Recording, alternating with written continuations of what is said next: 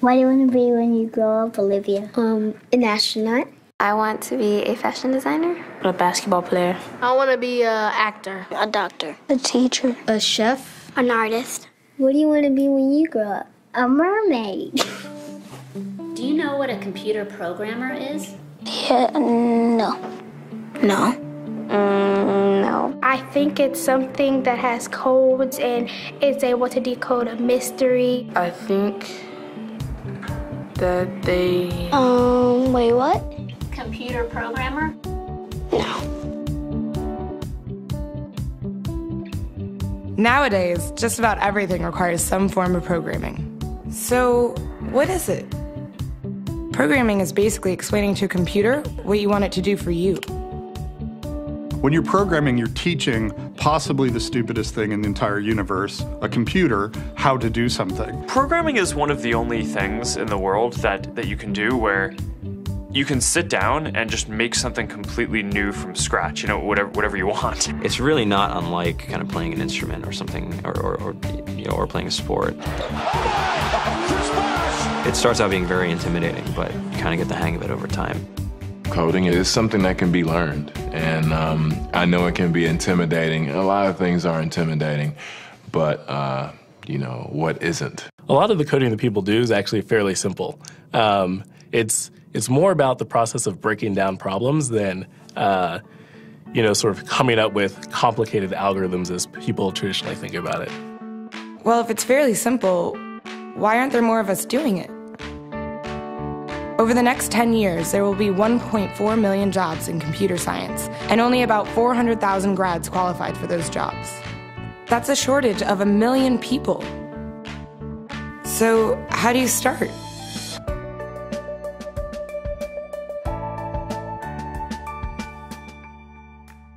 I was obsessed with maps when I was a kid, and cities specifically. So I taught myself how to program. I had a very clear goal of what I wanted to do, which is to see a map of the city on my screen and play with it. Put things on the map, move things around the map. See what was happening in the city, how it worked, how it lived, how it breathed. The best early thing was actually using software to decide when the classes in my school would meet, and that put me in a position to decide which girls were in my class. The first program I wrote asked things like, what's your favorite color? Or how old are you? I first learned how to make a green circle and a red square appear on the screen. The first time I actually had something come up and say, hello world, and I made a computer do that. It was just astonishing. When I finally learned a little bit of programming, that blank wall resolved into a bunch of doors, and you open them, and finally you start to open enough doors that the light comes in. And to me, a finished program is like a structure filled with light. All the corners are illuminated. You understand the structure of it. It's a really serene feeling to have completed that.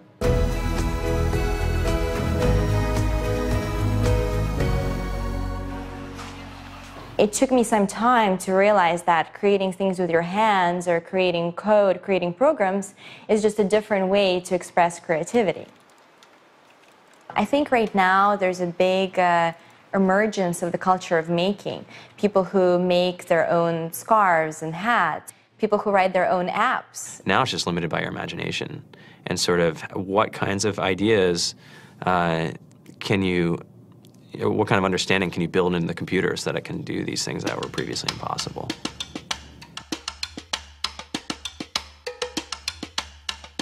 All great things are built in teams when you collaborate with other smart people. You're testing your ideas, you're stimulating each other. That's what makes us successful. It's not some flash of brilliance by somebody who then codes 24 hours a day for 3 weeks. It's what happened. The magic happens when we're all on the same page, collaborating and building something together. There's a much greater need in the world for engineers and people who can write code than there will ever be supply. And so we all live these very charmed lives. To get the very best people, we try to make the office as awesome as possible.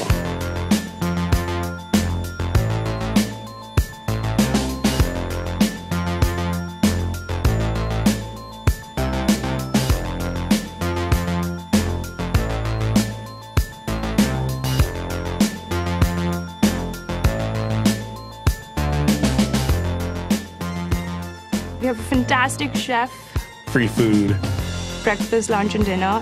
free laundry, snacks, even places to play and video games and scooters. There's all these kind of interesting things around the office and places where people can play or relax or go to think or play music or be creative.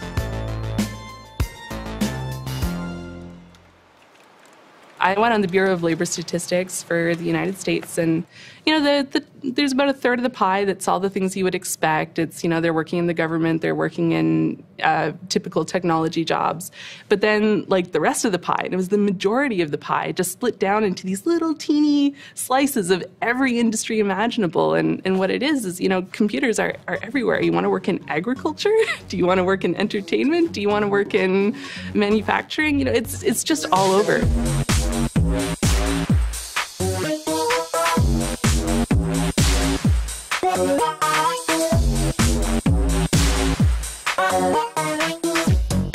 Here we are, 2013. We all depend on technology to communicate, to bank, information, and none of us know how to read and write code. So you guys, what else? Who else has an idea of what we can change with our programming? What else can we do? Tiffany? What I saw my students take away from using Scratch and programming in our classroom is that they were willing to push through problems. It really builds critical thinking, it builds problem solving, and it's something that they can then apply to math in the classroom or their reading skills. We integrated science with this programming, and I saw my scores go up 30%. When I was in school, I was in this after-school group called the Whiz Kids. And when people found out, they laughed at me and, all these things. And I'm like, man, I don't care. I think it's cool. And, I'm learning a lot. And some of my friends have jobs. It's important for these kids.